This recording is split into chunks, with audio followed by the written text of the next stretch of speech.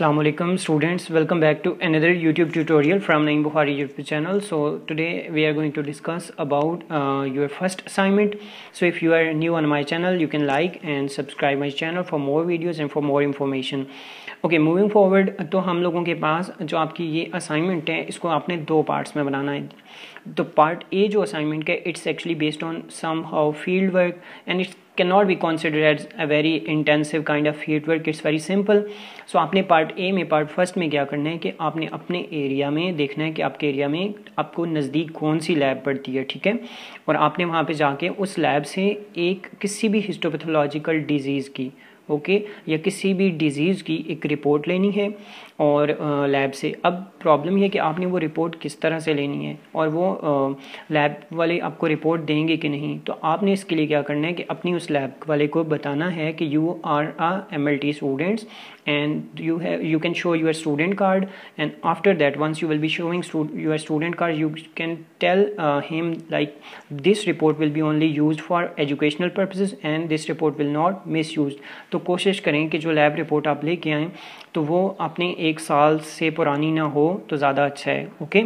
और एक और इम्पॉर्टेंट चीज़ कि वो लैब रिपोर्ट आपकी कहीं किसी दूसरे स्टूडेंट के साथ कॉपीड ना हो, ठीक है, और लैब रिपोर्ट प्रॉपर हो.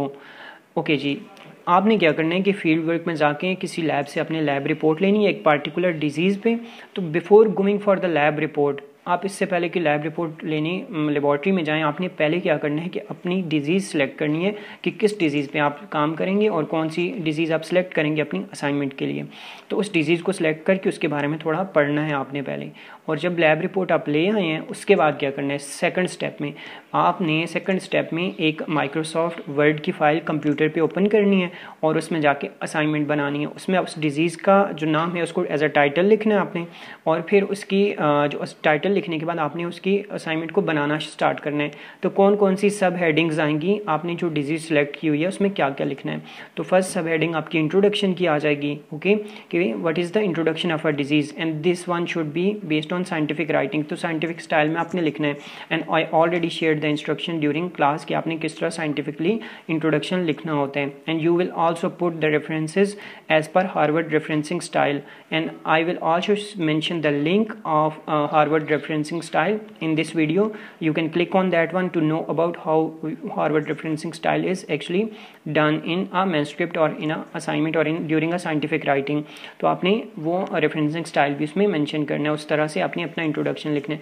introduction के बाद second step जो आ जाएगा आपकी असाइनमेंट का, उसमें आपने लिखना है कि डिज़ीज़ के इंट्रोडक्शन लिखने के बाद कि डिज़ीज़ की सिम्टम्स क्या हैं, सिम्टम्स ऑफ द डिज़ीज़, और थर्ड स्टेप में इटियोलॉजी ऑफ द डिज़ीज़ कि डिज़ीज़ कैसे काज होती है. ओके. और फोर्थ स्टेप में जाके उसकी एपिडेमियोलॉजी कि what is the rates of a disease in a population के पाकिस्तान में या किसी और कंट्री में इंटरनेशनली ये डिज़ीज़ कितनी प्रेवलेंट है और कितनी सवियर है. परफेक्ट. और एपिडेमियोलॉजी के बाद आपने जाके लिखना है इस डिज़ीज़ की डायग्नोज किस तरह से करते हैं इस डिज़ीज़ को, और फिर उसके बाद डायग्नोसिस के बाद इसकी ट्रीटमेंट, और ट्रीटमेंट के बाद प्रिवेंशन, और प्रिवेंशन के बाद कंक्लूजन. तो ये सारी आपकी सब हेडिंग्स होंगी इस असाइनमेंट को परफॉर्म करते हुए. Okay, so keep in your mind. So I will just repeat कि आपने असाइनमेंट बनानी है तो उसके दो पार्ट्स हैं. पार्ट ए में आप लोगों ने किसी लैब से जाके रिपोर्ट लेनी है, और रिपोर्ट लेने के बाद उस डिज़ीज़ पे आपने आके एक असाइनमेंट कंप्यूटर पे बनानी है माइक्रोसॉफ्ट वर्ड की फ़ाइल ओपन करके, और उसमें आपने डिज़ीज़ का जो नेम है उसको एज अ टॉपिक स्टेटमेंट लिखना है, और नीचे हेडिंग्स जो आ जाएंगी आप उस डिज़ीज़ के लिए वो आपने क्या करना है कि पहली हेडिंग इंट्रोडक्शन की आ जाएगी.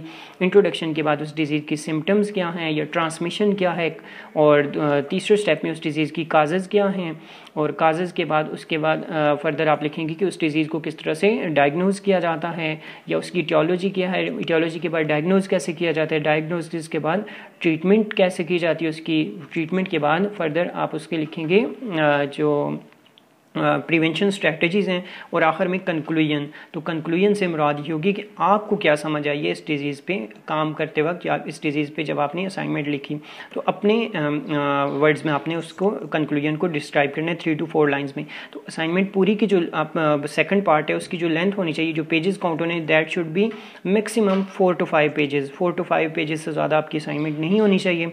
एंड दूसरा ये कि जो आपने क्या करना है कि हर स्टूडेंट ने अपनी असाइनमेंट के ऊपर साथ जो आपका पार्ट ए है वो अटैच करना है, पार्ट ए और बी दोनों अटैच होंगे।